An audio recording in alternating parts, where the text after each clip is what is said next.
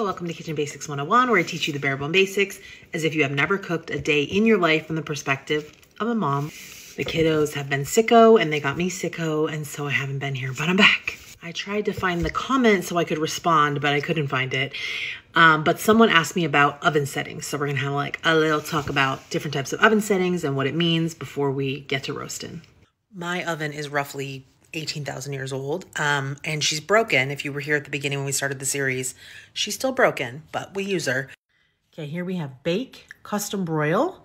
Don't worry about auto clean. You probably shouldn't use that anyways. A lot of ovens will also have convection, okay? So bake is what we're going to use majority of the time. My oven's a little dirty because we use her. So there's a heating element at the top and a heating element at the bottom. When you use bake, both of these heating elements may get hot, or just the bottom heating element may get hot, okay? When you use broil, just this top element is going to get hot and the heat's going to come from the top down. So when I say that we're going to roast something in the oven, 99% of the time we're going to use the bake feature. But if you want to get a bubbly, hot, crispy top, then you're going to use the broil feature. So in this case, you would want to move your rack. These racks come out and they move. You want to move your rack. Oh, hold on, husband's coming in. Okay, I moved my rack. They just slide in now up here. So you want to leave enough clearance. You do not want the food to touch this coil, but you do want it to be close to this coil so that it will get all bubbly and crispy on top. You would only use broil for a short amount of time.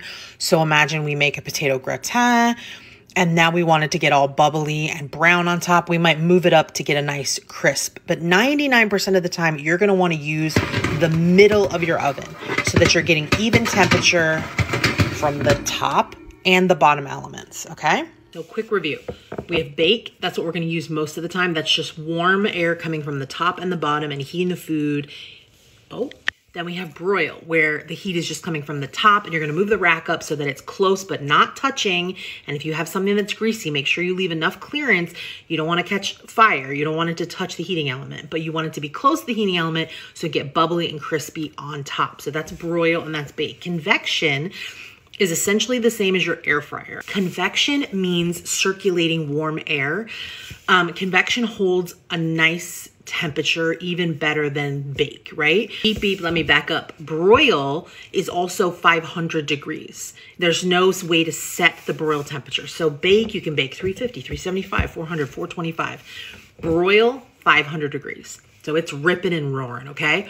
Convection, you can choose those same settings, 325, 350, 375, 400, 425. You can choose those same settings, but in a convection oven, there's a fan that blows the warm air around. It's the same thing that happens in your air fryer. You set the temperature and it blows the hot air around.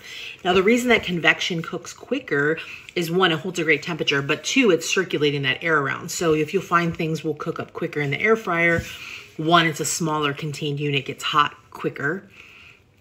But also it's because it's circulating warm air around the food. Does that make sense?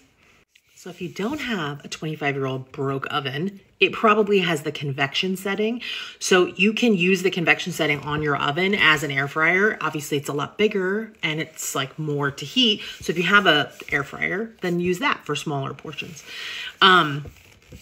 Convection is a great way to cook. Bake is a great way to cook. That's when we say roast, we really mean bake setting. And like I said, if you want to get like a nice sear on something or a bubbly top, then you're going to use that broil feature. I think that's everything. Do you guys have any more questions on the oven? Bake, broil, convection. I think that's all I got.